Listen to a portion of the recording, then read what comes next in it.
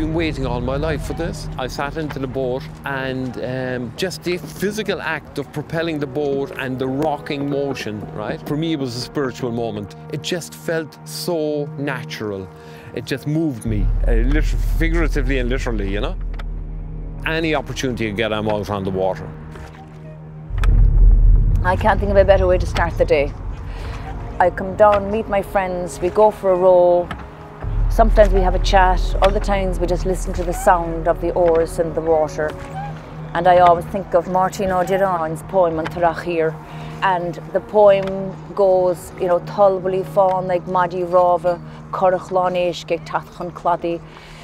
The gentle lapping of the oars in the water as the currach full of fish comes towards the pier.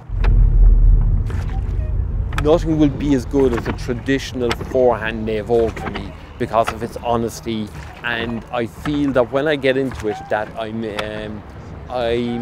at home, I'm safe, it's minding me.